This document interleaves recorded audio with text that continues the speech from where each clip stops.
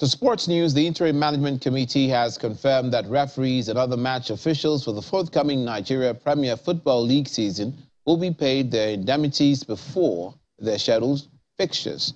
The Interim Management Committee says the days of owing referees indemnities, forcing them to rely on the home teams to foot their bills, are over. The league governing body added that it's committed to solving the problem of indebtedness to match officials to forestall acts of compromise during league games in the new season.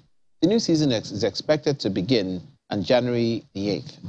Our referees will be paid as at when due, so that no referee will claim that the league is owing them money. We don't want to owe any referee, and we have already made arrangements not to owe any referee.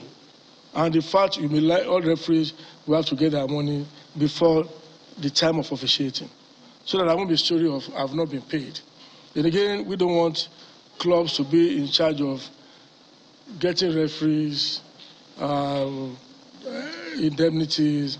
That means the loyalty is to the clubs. Who pays the piper, dictate the tunes. It shouldn't be clubs that should be paying referee.